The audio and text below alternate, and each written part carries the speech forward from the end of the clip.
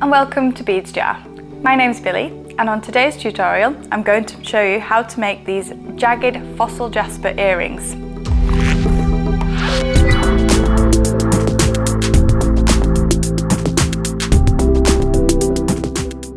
For our project today we're going to be using the artistic wire jig.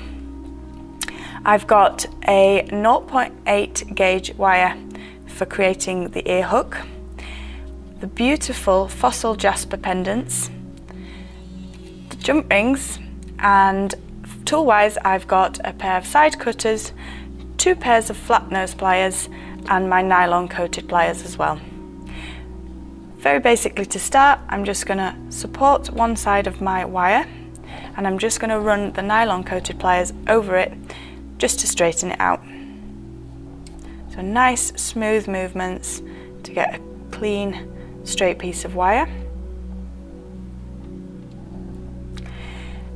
I'm then going to take the jig and I'm going to place the wire through the hole on the jig, about a finger's width, and then you're going to bend that at a 90-degree angle to secure it into place. Support that with your finger, and then you're going to come across and you're going to use the pin to make the loop for the ear hook.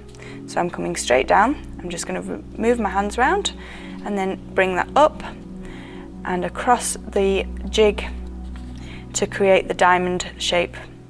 The reason I've chosen this one is because of the fossil jasper being quite angular, and I thought this would reflect that within the design.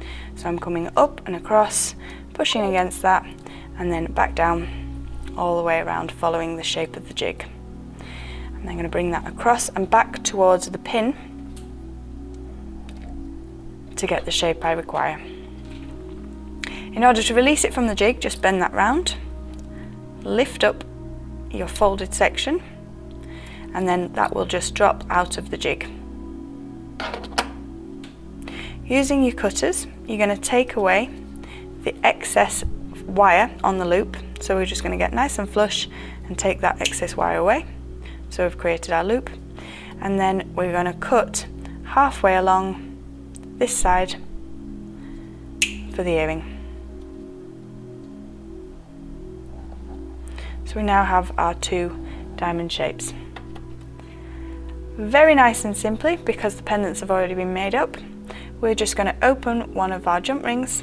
So you're just going to hold one side with a pair of pliers and then another pair of pliers on the opposite side, and I'm just going to push one side away and bring one towards me to open it, so that when we reverse that we close the jump ring neatly with no gaps. So I'm just going to pull one towards me to open it. I'm going to go through the pendant loop on the fossil jasper and the loop on my diamond earring hook that I've created. Fold that in, and then we're going to close that the same way we opened it. And that is how easy it is to make these beautiful geometric fossil jasper earrings.